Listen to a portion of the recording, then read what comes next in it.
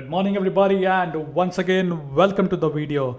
A few months back I made a video on essentially how we moved 8.5 million records from MongoDB collection to AWS S3 data lake in a whopping less than 60 minutes. A lot of people commented, a lot of people liked the video and said, hey, would you be able to provide some insight? So I said, why just insight? Why not an entire lab on that, right? So hence I have decided to make an amazing lab for you guys where I'll be walking you over the code and showing you a complete demo. All right, let's get started, guys. So this was the video that I posted. Mr. Straker says, hey Sawmill, is it possible to elaborate more on AWS Lambda function in your architecture? Do you have any other videos which do a deeper discussion in that, right? And a lot of other people also commented, which is why I decided to make a lab.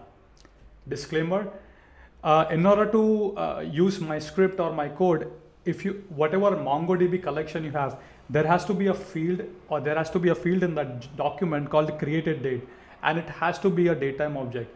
And there's a reason why it has to be a datetime object, because we have implemented a process so that anytime it fails, it would automatically start from where it left.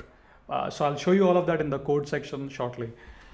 So what is the concept overall here is the producer, right, is going to run a job which is going to read data from Mongo, and it's going to batch the data, and it's going to send batches of data to the SQS messages. Now you have to make sure that you do not put so many messages, because the maximum payload size in SQS is 256 KB. So we chose this number to be about 10 or 20, which means in an array we essentially put 20 items, and we essentially send it to the SQS. Now Lambda is going to take batches, right? It's going to take batches of data, right? So it's going to say, hypothetically again, if the batch size is 10, right?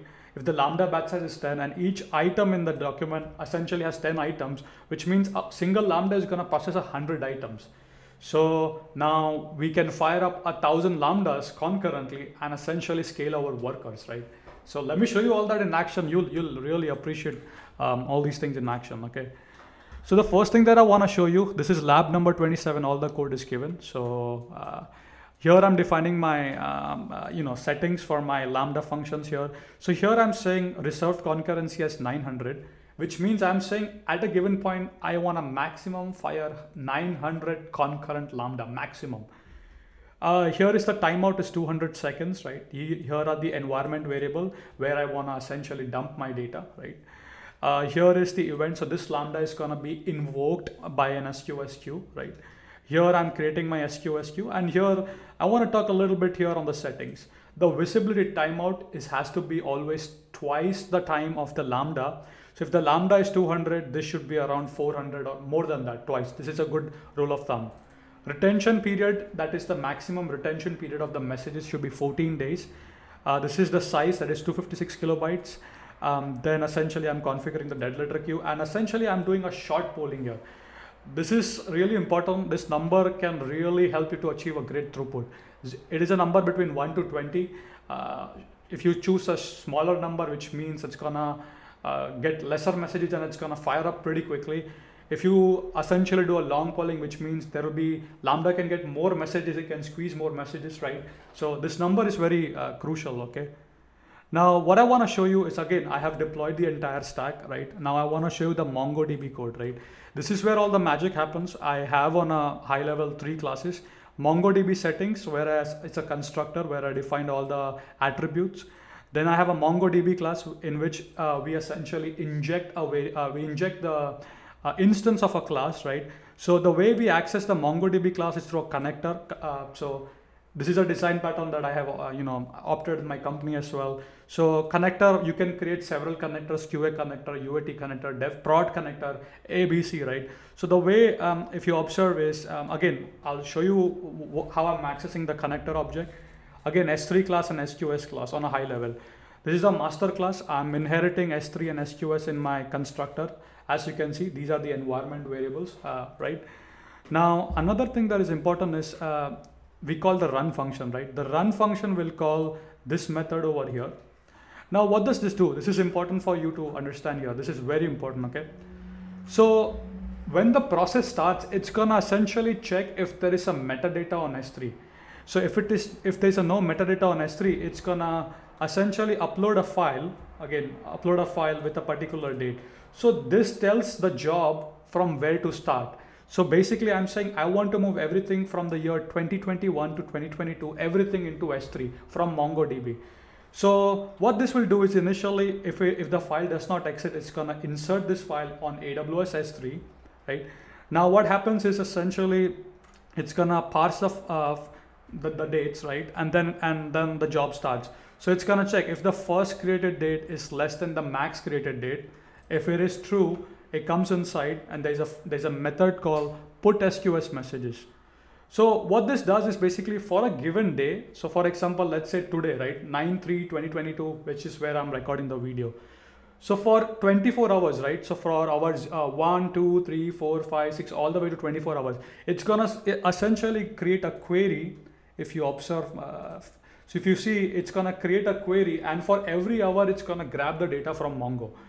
Now, again, as if you observe, the way we access the Mongo is through a connector object. So on the constructor level, if you observe, and again, I don't want to go too much into code. I want to show you a demo. We essentially, as you can see, connector.mongodb.value. So this one right here is an enum. I'm accessing the instance on an enum, right? So I'm doing this here now, which means I can access all the methods in my base class, right? So if I go back to my SQS class, which was here, so as you can see, for each 24 hours, for every hour in that particular day, I'm gonna query my Mongo, get the data. So if the count is greater than 0, right, if that means the Mongo has data.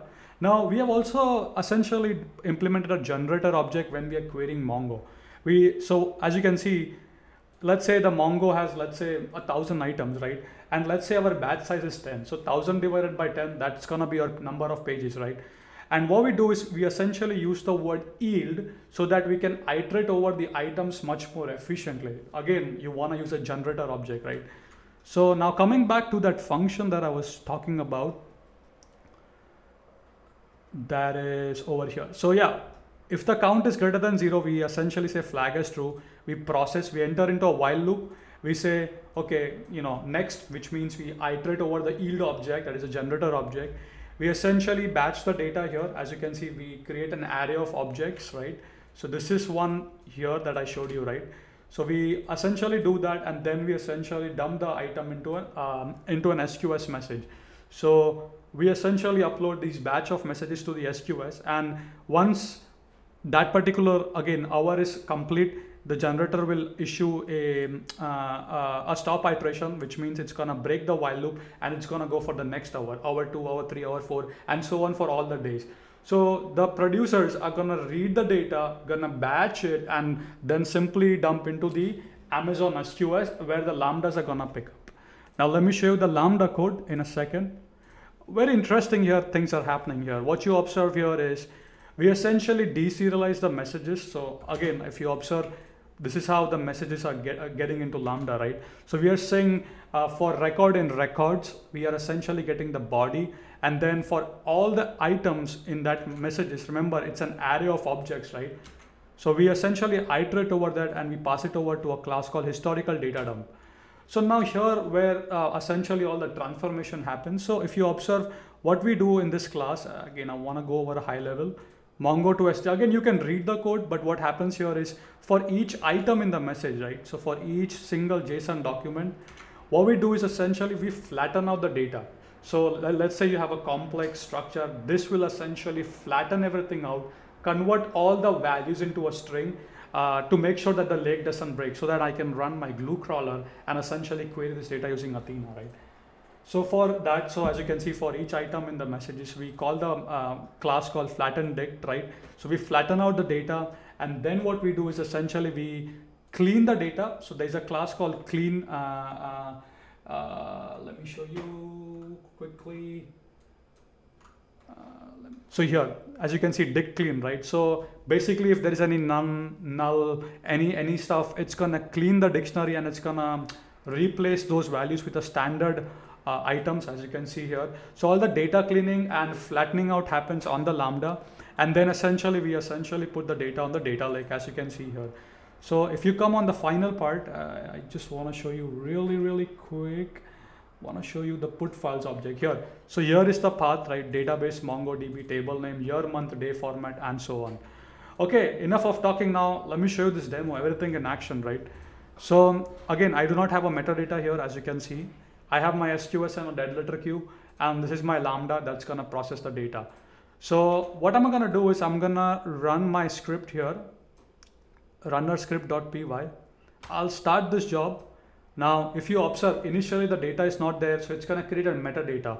So if you observe here, it created a metadata here, right? So now anytime the job will stop, it knows from where to start next time. It will resume from that point. And as you can see, at a very rapid rate, it's essentially dumping batches of messages on the SQS. At this point, my Lambdas are gonna pick up, and again, it's gonna fire. I can maximum fire up to 900 Lambdas. I wanna stop, otherwise I'll get charged, because I'm doing this exercise on my personal account, right? So at a point it will, as you can see, right, these are the messages that are coming in, right? So now if you observe, as you can see, database, table name, year, month. So observe this carefully. So we are moving everything from 2021, and again, it essentially is moving into this appropriate folder into the lake. Again, as you can see, that's the data, right? So even in like matter of couple of seconds, right, if you observe how much data we moved, let me do calculate total size. We moved about 31 objects times the batch size, okay? So in a matter of couple of seconds, I was able to move all these data from MongoDB to S3, right? So what you guys are learning here is essentially how we are breaking down, the job into two parts, producer and consumer. The job of producer is going to read the data, batch the data, and send. And now we are fanning out essentially on the consumer side. Consumers are essentially consuming from the SQS. They're flattening out the data, they're cleaning the data, and then they're dumping it into the data lake, right? Where you can now query this data using standard SQL Athena, right? So at a given point, you can fire 1,000, 2,000, 3,000 Lambdas, easily, right? So using this technique, we were able to move 8.5 million records from MongoDB into S3 using simple SQS and Lambda functions. It's very important to play with these numbers for batches, right? So as I was talking in the video, right, I essentially use the batch size as 10, which means the message in a single array, there are 10 messages. And in the Lambda, we again use the number 10, which means 10 times 10, which is 100 items. Each Lambda is processing 100 items, right? You can play with this number, you can play with the batch sizes, and essentially obtain or achieve a best throughput, right, to ingest data rapidly, right? I'll leave all the links in the description. Again, all the material, again, all the code and every single thing is available under lab number 27, including the SQS queue, the Lambda functions, every single thing step by step is there. So I encourage you guys to go and see the code, what's written, what's not, and if needed, change things for your, basically for your own use, right? With that being said, thank you so much for watching. I hope you guys have enjoyed these insights. I did show you a demo. I did give you an overview on the code part itself. This is how you can move data at a pretty fast rate using SQS and Lambda. And remember, it's a very robust solution, because anytime a Lambda fails, it will simply move the item to the dead letter. Now I can use a DLQ redrive to point the failed messages back to the source queue and reprocess them. It's amazing, right? Thank you so much for watching. I hope you have enjoyed. And with that being said, if you have any more questions, list your question in the comments. And I strongly encourage you to see the code. Try to essentially implement or try to run this if you have a use case to move data from Mongo to S3. Thank you so much. And with that being said, I'll see you guys in the next upcoming videos.